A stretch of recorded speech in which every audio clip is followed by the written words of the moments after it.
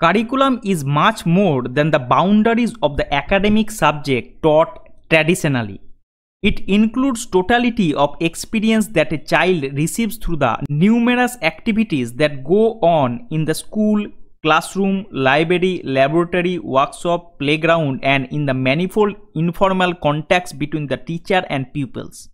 It is perhaps best thought of a sum total of all deliberately planned set of activities which facilitate learning and are designed to implement specific educational aims. There are certain basic principles of curriculum planning which should form the basis for the construction of a good mathematics curriculum. While constructing curriculum in mathematics, we should include only those topics which are useful for a particular grade in many ways. In the first place, we should include those topics which are useful in our day-to-day life.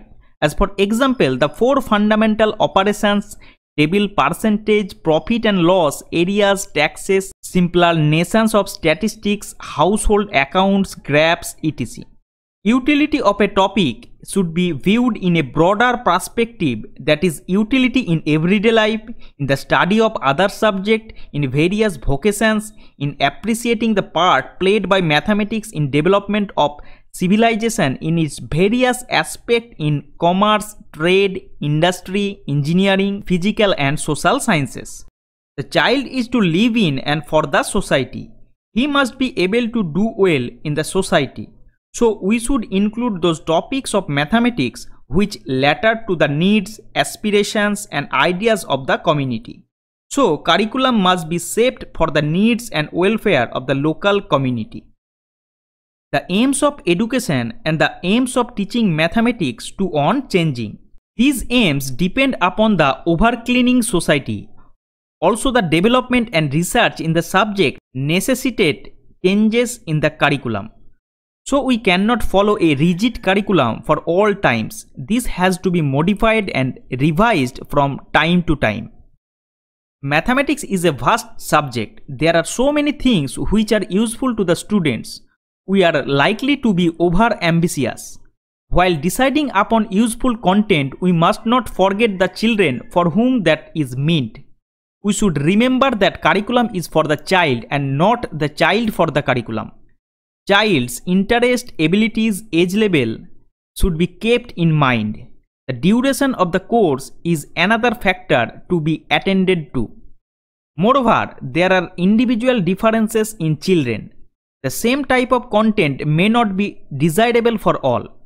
So, there should be a provision in the syllabus for various categories of students. Mere theoretical knowledge without its practical application is a useless burden, where practical knowledge without the support of essential theory is dangerous. Therefore, in any scheme of studies, it is essential to have a proper integration of theory and practice. Mathematics curriculum in this sense requires the topic, contents, experiences and activities in such a way that we may have enough opportunities of integrating theory with practice. Curriculum construction needs the help and guidance of those persons whose interests are to be served by a particular curriculum. It is a sad commentary on the part of curriculum construction is that it is always said by the persons who are least in touch with what is happening in our schools.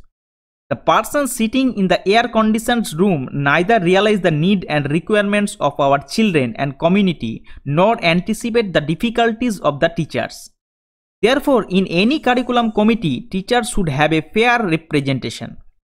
Curriculum should help in preserving and transmitting our cultural traditions. Curriculum should contain such activities that help in preserving and spreading the culture of our nation. We know that mathematics is a subject which disciplines the mind. In the past, this was the sole criteria to select the subject matter. This brought into syllabus much useless material. The pupil used to study certain puzzles and riddles which had no particular utility. For disciplining the mind, one topic is as good as another. Unless and until a topic has some other values, it should not be included in the curriculum merely for its disciplinary value. Reading useful problems train the mind better than unreal formal problems. Moreover, mental training depends upon the method of teaching. While organizing the content in mathematics, we should arrange the topic in such a way that correlation of the subject is possible. Correlation can be of the following types, that is correlation with life, correlation with other subject, correlation among the branches of some subject, correlation among the topic of the same branch, correlation with craft or work experience. In order to correlate teaching of the subject, we must know day-to-day life activities, the nature of topics included in the other subject at the same stage, the topics included in different branches of the subjects, that is arithmetic, algebra, geometry, etc.